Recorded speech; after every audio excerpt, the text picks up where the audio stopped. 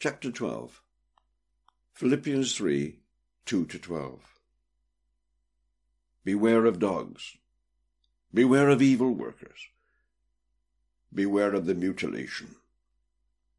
For we are the circumcision who worship God in the Spirit, rejoice in Christ Jesus, and have no confidence in the flesh, though I also might have confidence in the flesh. If anyone else thinks he may have confidence in the flesh, I more so. Circumcised the 8th day, of the stock of Israel, of the tribe of Benjamin, a Hebrew of the Hebrews, concerning the law, a Pharisee, concerning zeal, persecuting the church, concerning the righteousness which is in the law, blameless. But what things were gain to me, these I have counted loss for Christ.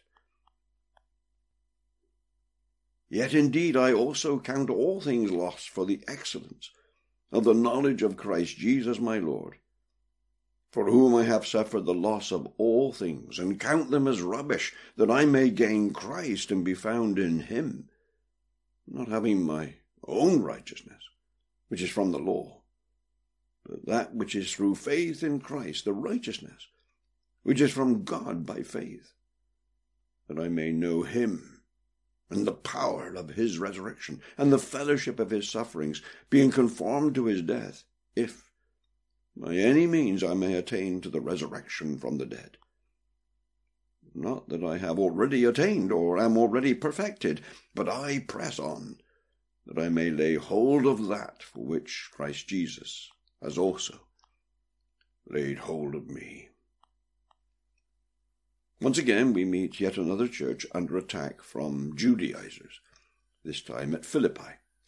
As always, the agitators wanted to take the believers under the law, especially in those early days with respect to circumcision. But as I have shown, it was the law which was the issue. As before, the Judaisers mistakenly argued for the oneness of the Abrahamic and Mosaic covenants, and that if Gentiles want to become children of Abraham, they must be circumcised. That is, they must go under the law of Moses. And again, as always, Paul stood up to the Judaisers. He would have none of it. And he was prepared to fight it out, as it were, every inch of the way, opening his account in the most abrupt manner, even to the extent of starting with his conclusion. He twice commanded his readers to beware of the false apostles, to beware of their teaching and their practice. Moreover, he chose a highly insulting way of defining those he had in his sights, calling them dogs and evil workers. Notice further the apostle's use of Jewish terminology, and his calling upon one of his favorite devices, wordplay. None of this was an accident. Right from the start, the apostle was deliberately setting the tone for what he wanted to say. He was categorical. Despite the plausible claims of the Judaisers, all believers without any resort to the law are the true people of God, the true Israel. We are the circumcision who worship God in the Spirit, rejoice in Christ Jesus, and have no confidence in the flesh. In other words, he was telling the Philippians, in no uncertain terms, that they ought to have every confidence that entirely in Christ, only in and through Christ, and without any reference to the law, all was well between them and God, and that they should on no account entertain any notion of going under the law. No law works, no Jewish rites were necessary. Their rejoicing, their boasting in Christ and his work alone, proved beyond question that through the Redeemer they were already right with God. They were justified. Hence they must not encourage the Judaisers, they must not listen to their teaching, they must shut their ears, minds, and hearts to the claims of the lawmongers, those evil dogs. But Paul did not leave it there. He went on to do far more than merely declare these facts. As I say, he fought it out, blow by blow, with those who were trying to impose the law on believers. Let me trace it out. At every point, he stood his ground. At every stage, he proved that his Jewish credentials matched those of the false teachers. More, they outdid them. His claims for law works were impeccable. What about theirs? Circumcision. Could the Judaisers stay with Paul on that? He himself had been circumcised the 8th day, which of course put him in the topmost bracket. Let them match that if they could. That's the first thing. And so he goes on. He had been born a Jew. Born a Jew. He was no proselyte. He had his genealogical qualifications. What were theirs? And what about the law? Could they match his devotion to the law as a Pharisee? What about zeal for God? Had he not shown remarkable enthusiasm for the public glory of God, even to the dedication of his life to the fanatical persecution of the church, Christ in his people? As for the observance of the law, he had in his own eyes, and in the eyes of others, been blameless. True, his righteousness would have been at best external, and not without at least a tinge of self-righteousness. But nevertheless, he certainly passed muster as a law-conforming Jew. No one could contradict him. The Judaisers couldn't match him, let alone beat him, on that score. That's for sure. Compare Galatians 1, 13-14. But when Christ confronted Saul of Tarsus on his approach to Damascus, all his religion, based on the law, collapsed in ruins. All his law righteousness, all his self-righteousness, crumbled to dust and ashes. He was in the dust, and so was his religion. Seeing Christ, he realized there and then that all his law religion amounted to nothing, to less than nothing. As a matter of fact, he saw it all as a loss, a negative weight. A negative weight? In what way? There in the dust before Christ, he saw that all his zeal, all his law-keeping, all his Jewish credentials, all his observances, about which he had boasted so much, and of which he had thought so highly, he saw that all that, far from bringing him to God, he saw that all that, far from bringing him to God, far from enabling him truly to worship and serve God, actually kept him from knowing the true and only way of righteousness. The law was not part of the solution to his problem after all. Far from it. Indeed, the law and his striving to keep it was an integral part of the problem itself. Confronted by Christ, he saw that justification came not by his observance of the law, but entirely and only by trust in the obedience and sacrifice of the Lord Jesus Christ himself, and thus, relinquishing all his former hopes based on the law, he trusted Christ alone. And now, 30 years after that experience outside Damascus, writing this letter, he's still of the same opinion. Indeed, he's even more convinced than he had been then. He has gone even further. He now realizes that it isn't just his Jewish credentials and the law which gets in the way of his knowing God and worshipping him aright. Anything and everything other than Christ, or in addition to Christ, would keep him from salvation. As a result, he now reckons everything apart from Christ to be a loss. Yet indeed I also count all things loss for the excellence of the knowledge of Christ Jesus, my Lord. All things. Nothing could compare with Christ. nothing would compare with Christ in his estimation. But it was not only that he counted such things as loss.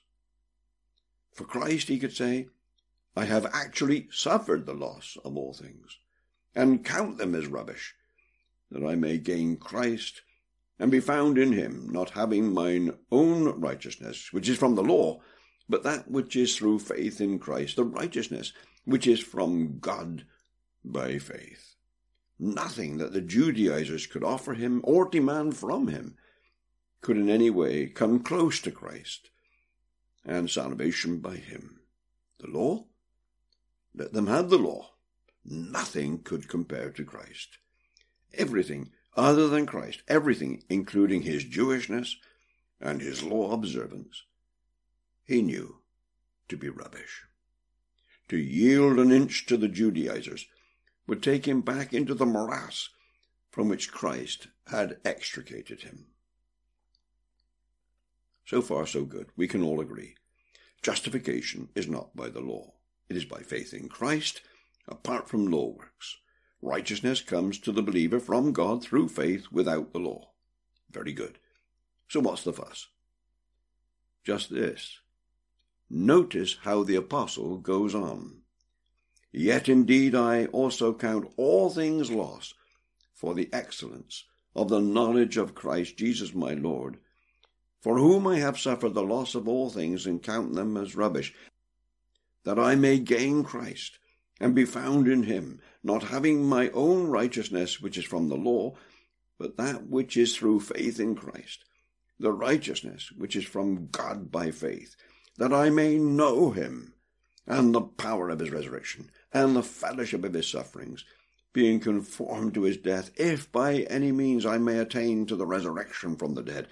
Not that I have already attained, or am already perfected, but I press on, that I may lay hold of that for which Christ Jesus has also laid hold of me.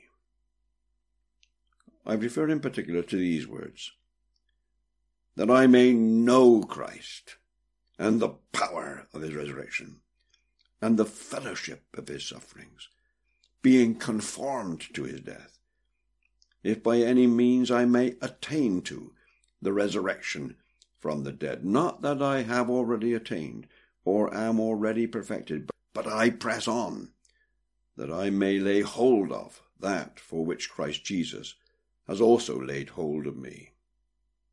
What is their significance? Up to and including verse 9, the apostle has been talking about justification.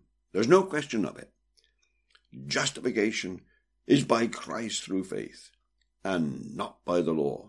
Very well. But at verse 10, Paul moves from justification into sanctification. There's no question of it.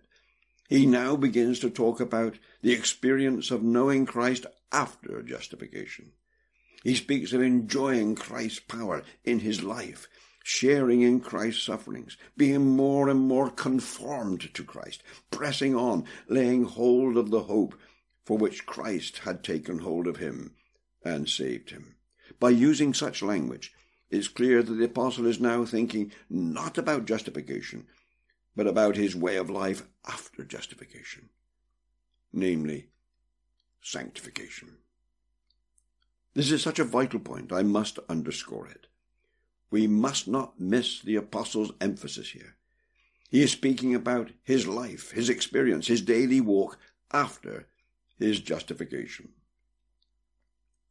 Paul wants to enjoy Christ, to grow up into Christ, to experience Christ, and do so more and more day by day.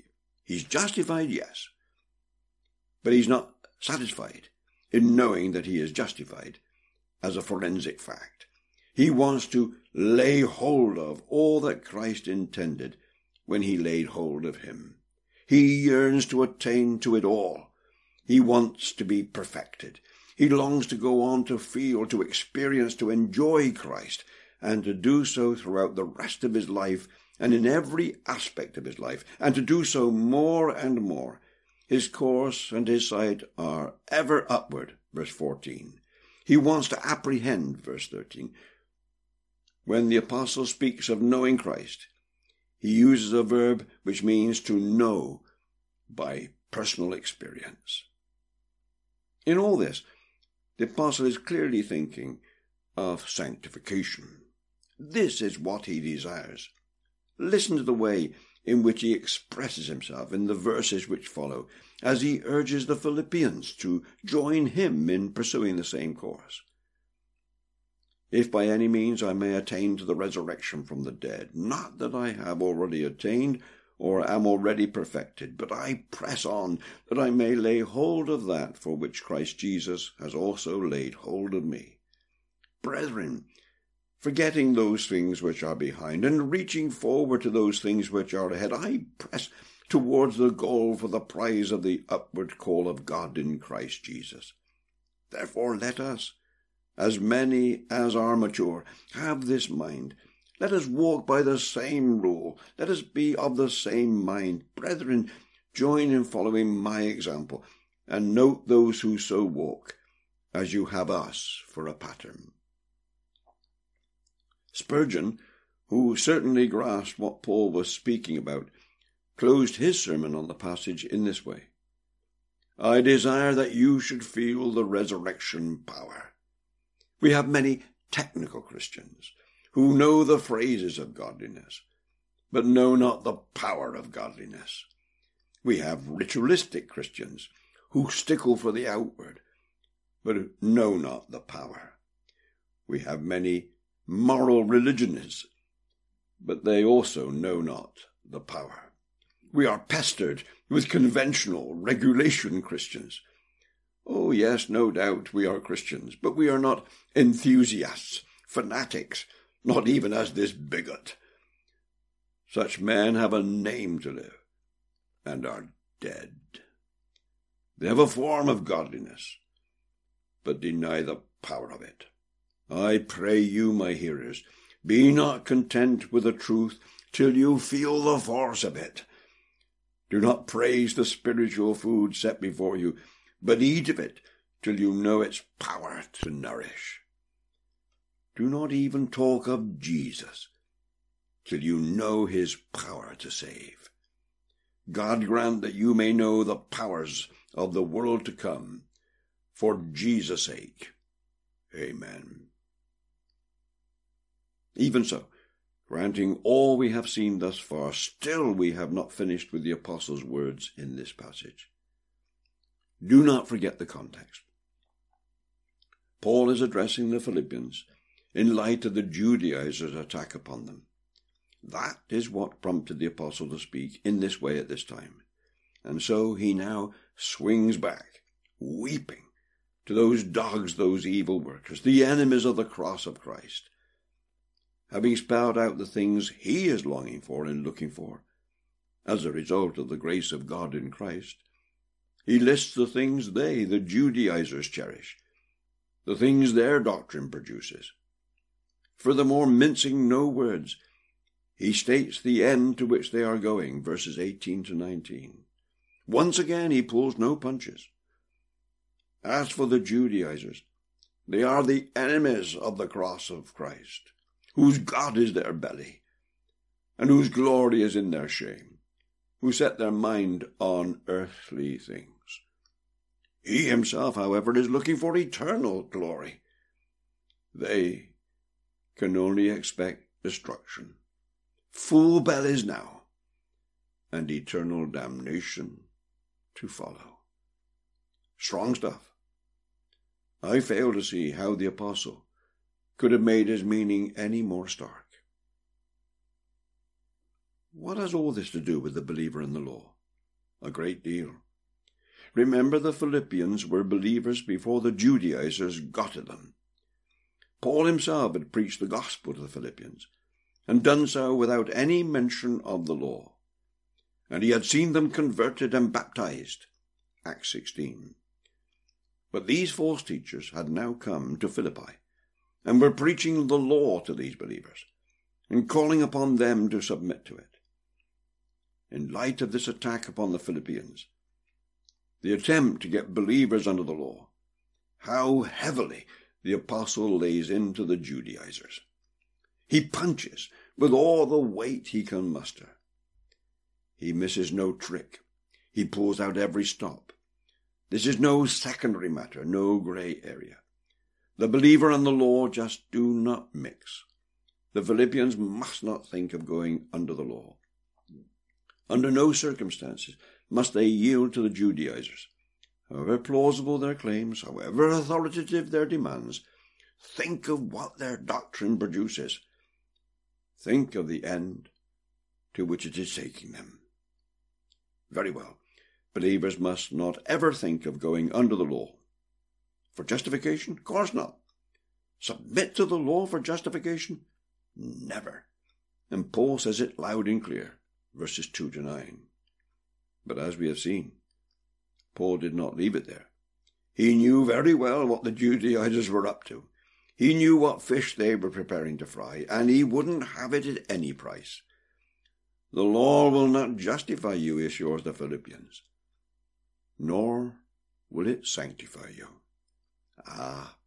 Here we reach the crunch. After all, the Philippians were believers already and therefore justified. Sanctification was the main concern. And according to Paul, the law will no more sanctify than it will justify. This was the issue at Philippi. It's the very thing Paul deals with from verse 10 and on. And this is the very issue on which I am writing. Now, if ever there was a time and a place where the apostles should have set out Calvin's third use of the law, this is it. That is, if he believed it.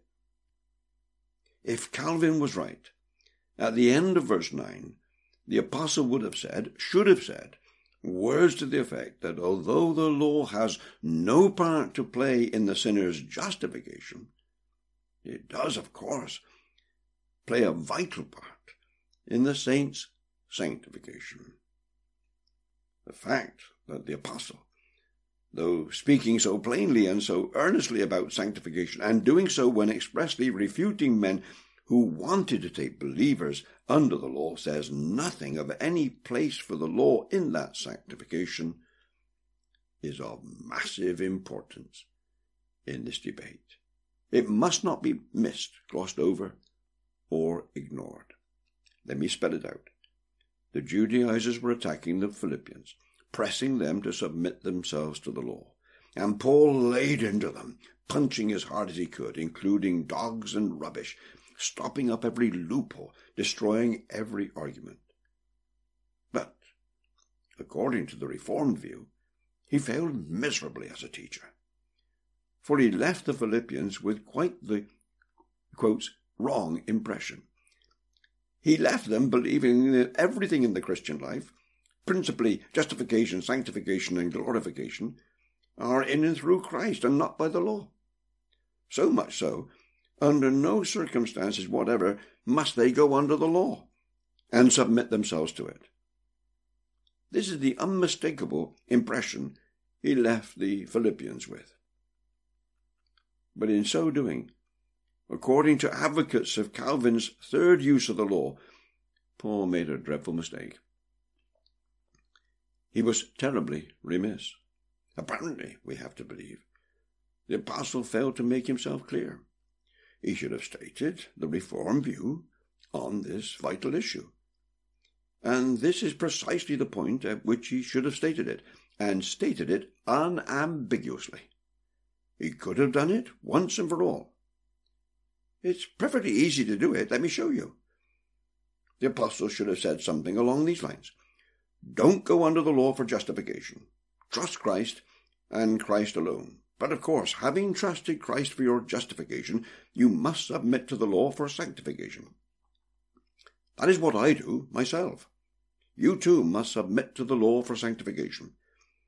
The law will be the motive and the means of your sanctification. It is your perfect rule. But he did not say it. He said nothing of the sort. In fact, he left the distinct impression that believers should not submit to the law under any circumstance. He told them that Christ is all. and so he made a dreadful, quotes, mistake. A mistake which has cost millions of believers dear. Don't forget that the apostle was meeting this problem everywhere. Why did he not do the one thing necessary and spell out Calvin's threefold use of the law once and for all? What a world of trouble he would have saved. Enough of this. An inspired man, a man who was concerned about getting a singular instead of a plural, Galatians 3:16, would never make such a puerile blunder as this. He would never miss such an open goal or fail to grasp such a golden opportunity. In fact, if he really did make such a mistake, I fail to see how he can be thought of as a master teacher, 1 Corinthians 3:10. And don't forget, as I've just said, he was inspired by the Holy Spirit. Why didn't the Spirit spell it all out through his servant? After all, Christ promised that the Spirit would lead his apostles into all truth. I simply cannot accept this kind of talk. It verges on the blasphemous. There's only one possible deduction. Calvin's view that the believer must submit to the law in order to be sanctified is utterly wrong.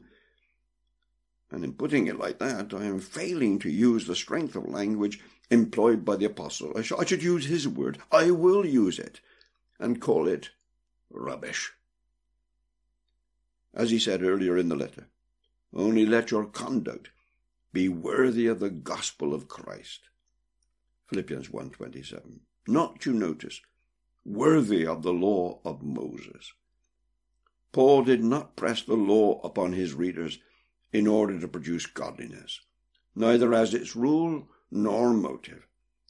Rather, he had rounded on those who were trying to do it. Not only that, he stressed the gospel for sanctification. Moses, go to Christ. Go to Christ. Look to Christ for all things. I say it again, believers must never think of going under the law for sanctification.